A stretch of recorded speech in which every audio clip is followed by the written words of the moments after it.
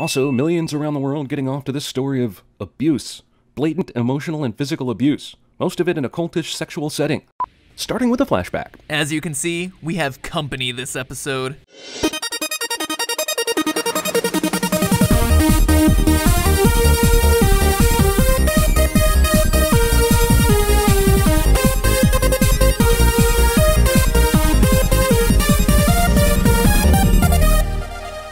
"30 seconds of intro for a web series."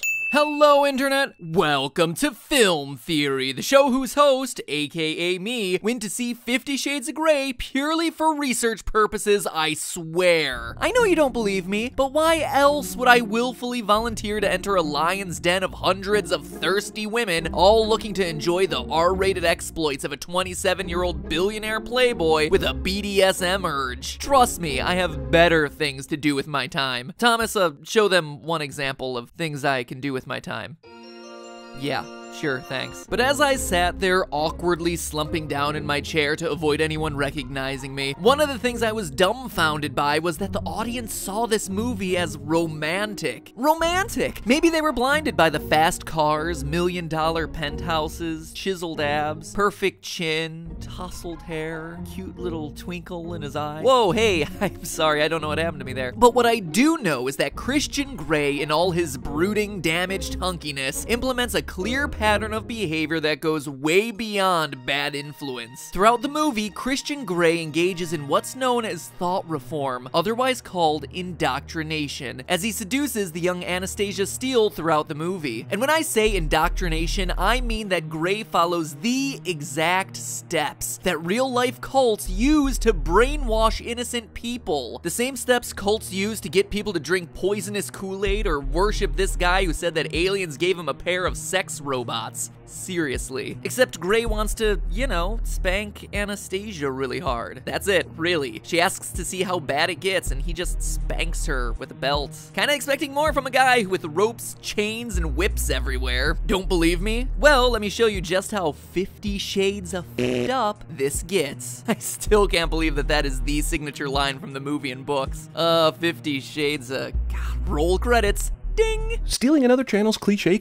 As I just mentioned, thought reform is a kind of indoctrination, defined as a series of manipulative techniques used to get people to do something they wouldn't otherwise do. And when you consider that the entire plot of the movie is one guy getting one girl, a girl who has never had sex, mind you, to sign a kinky sex contract dictating all the things he's gonna do to dominate her, yeah, there's a little bit of that going on. But before we get into the specific cult-like steps that Grey follows, let's take a second to meet our victim.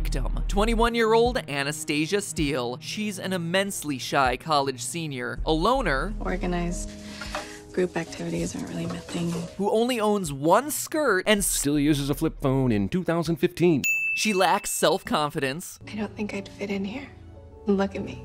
is unassertive, and honestly, outside of that, There's really not much to know about me. and with her about to graduate, she's entering a very vulnerable part of her life with no clear direction on what to do next. She is, in short, the perfect subject for thought reform. Though cults will target anyone, researchers generally agree that those who are most susceptible are individuals who are ignorant, unassertive, gullible, and lack self-confidence, all traits that we see throughout Anastasia's first scenes with Grey. And I'm not the only one to notice. Christian knows her type very well. You said you're an English major? Tell me, was it Charlotte Bronte, Jane Austen, or Thomas Hardy who first made you fall in love with literature? And this is a man who explicitly states earlier that very scene that he knows how to manipulate people. And I've always been good at people. What motivates them, what incentivizes them, what inspires them. So immediately we're presented with a young, poor, unconfident girl looking for answers being courted by an older, confident billionaire. The power dynamic for indoctrination is certainly there, which means we should look at the progression cults use as they indoctrinate new members. For that, we can follow a convenient 8-step process. Yes, there's actually a standard psychological step-by-step guide for building your very own cult. It's kind of like building an IKEA coffee table, but easier because there's none of those funny little L wrenches. Host of Really Smart Web Series pretends not to know the name of these wrenches.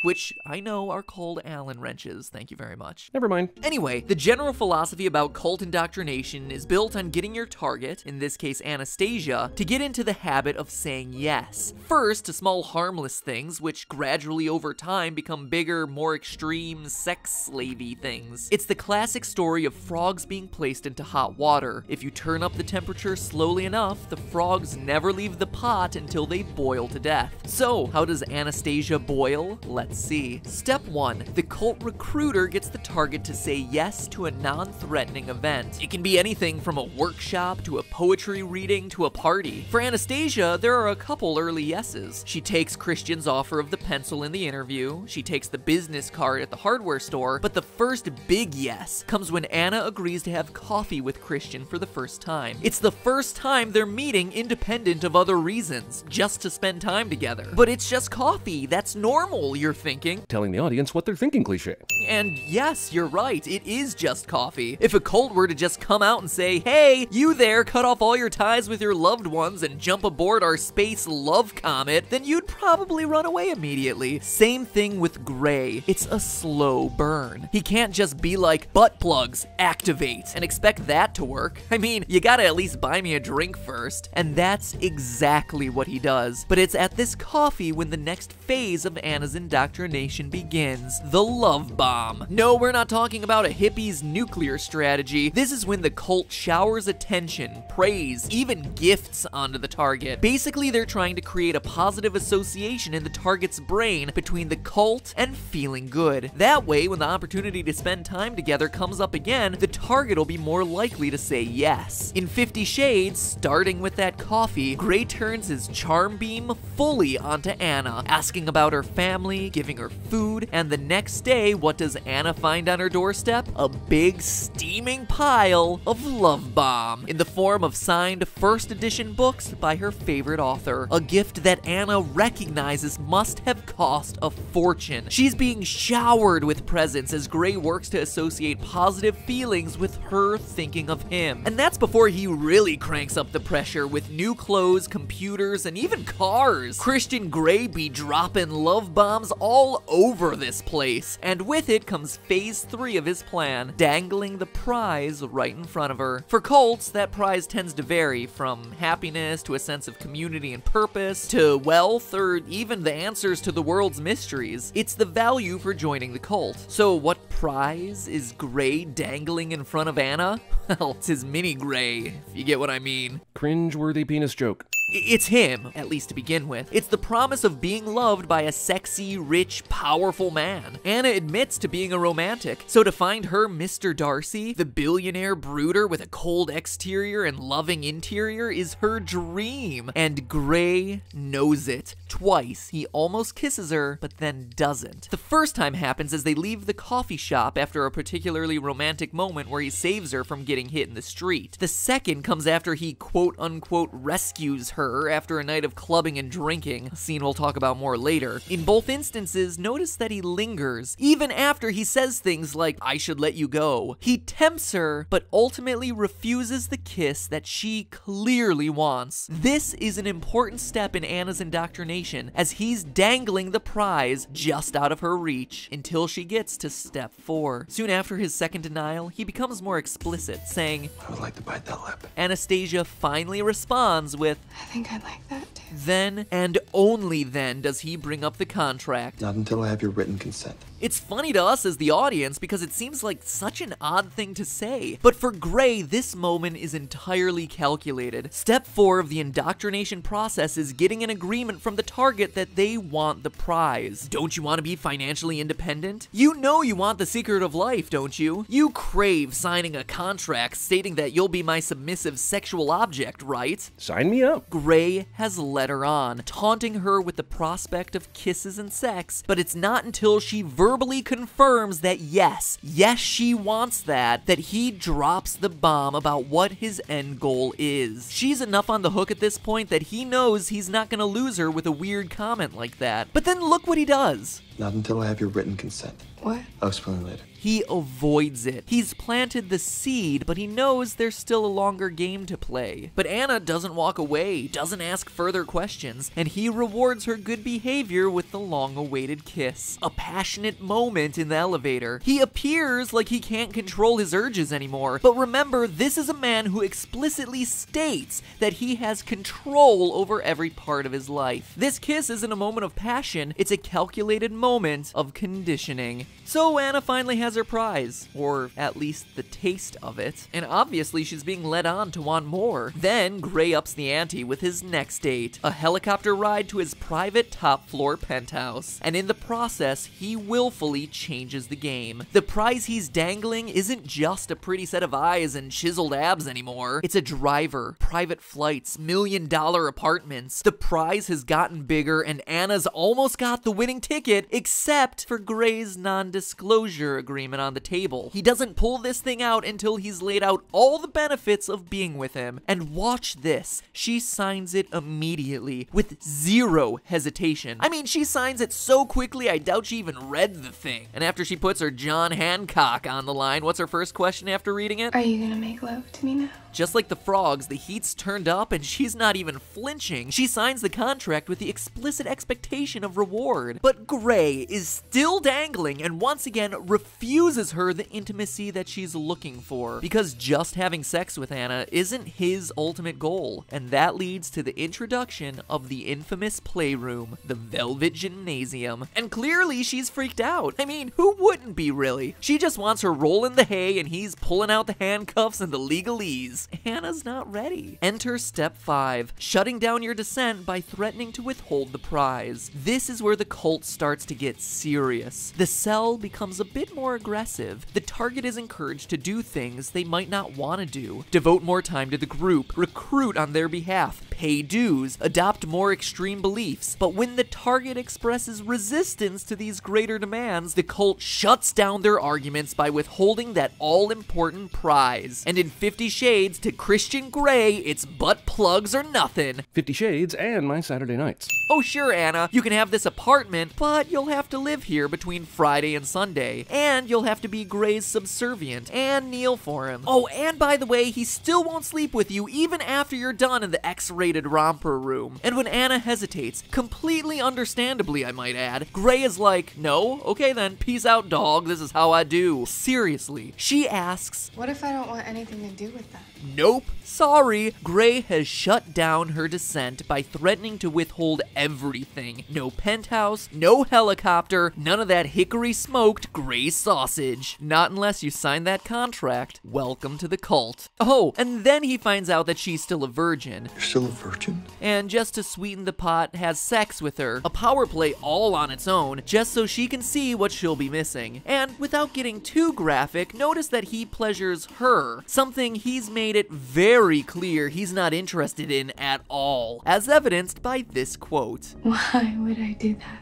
Please me. It's just a tactic he's using to sweeten the pot to make signing the contract a little extra special. Then it's on to step 6, the establishment of guilt. The target is in the door, so now what do you do to reprogram their thoughts? By shaming them, making them feel guilty for not appreciating the cult, its leaders, or its beliefs enough. Cult indoctrination techniques are starting to sound like my mother's parenting skills. What this does is break down the recruit's perception and replaces it with one approved of by the cult leadership. In Gray's case, he makes Anastasia feel guilty by saying things like, I've never taken anyone in the helicopter. I've never had sex in my own bed. she's the only one to have received this treatment and should feel special about this gift he's given her. He also tells his personal sob story, that he's broken, that he's 50 shades of effed up, making her feel guilty for questioning his tastes. He's just a poor wilting flower, and the strange shows. We repeatedly see Anna crying, on the phone, going to bed, conflicted about how she should be feeling. Is she wrong to be cautious of this man pushing her into a realm that she's not comfortable? unreal? Of course not. But those are the questions Grey wants her to be asking. It shows cracks in her resistance. That isn't love. That's the effects of calculated psychological torment. Step 7, the carrot and the stick. Let me cite this word for word from one resource on the subject. Behavior is reinforced by rewarding good behavior and punishing bad behavior. That's a direct quote. Now let's look at a quote from Christian after he reveals his playroom to Anastasia. I have rules. If you follow them, I'll reward you. If you don't, I'll punish you. That too is a direct quote. Need I say more? Obvious rhetorical question is obvious. Actually, yes. In psychology, this is called operant conditioning. Basically, it's using rewards and punishments to incentivize one type of behavior over another. Rewarding your dog with a treat because it rolled over? Operant conditioning. Giving your sex slave a new laptop because she survived a flogging? Operant conditioning. Expecting a sin every time you hear this ding?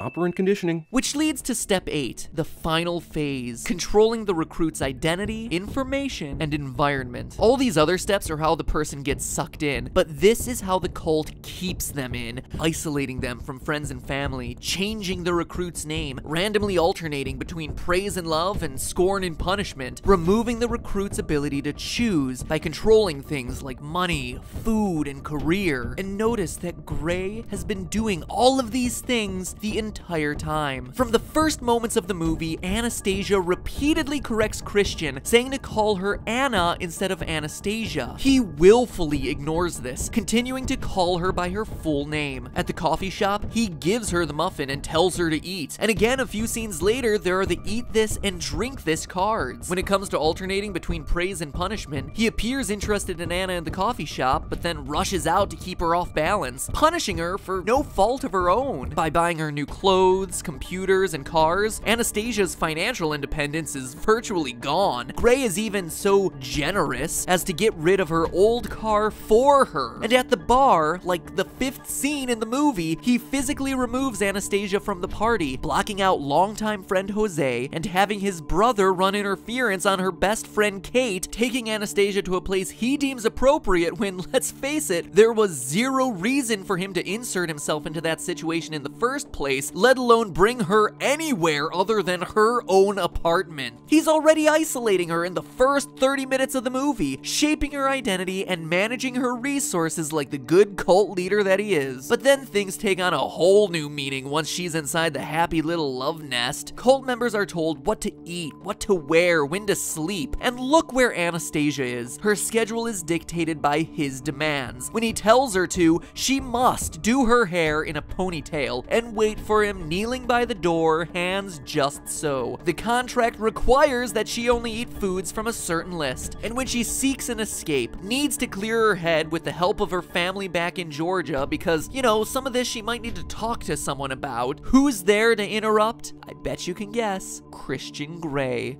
How romantic. But hey, that's just a theory. A film theory. And Host doesn't give special guest signature closing line. well then, go for it. Okay then, that's just a theory. A film theory. Thanks for watching. Special guest ruins closing line by saying it too quickly. Ding! Hey, you just survived a 16-minute long video about 50 Shades of Grey, so I must be doing something right here. Might as well subscribe. Speaking of your life 16 minutes ago, remember that cold open? If you want to see me collab with CinemaSins to nitpick this movie to death, click right here. Trust me, it is cathartic. You're still watching this video, meaning you haven't clicked over. Sin on you, viewer. Or if you're not interested in either of those options, let me know by clicking. Do you think Anastasia and Christian's relationship is abusive or not? Did I convince you, or are you still head over heels? Let me know by clicking an option. Now, if you'll excuse me, I need to go say, oh my. Because seriously, I forgot to include a joke about that in the script and I needed to tag it in somewhere and it only seemed to fit here.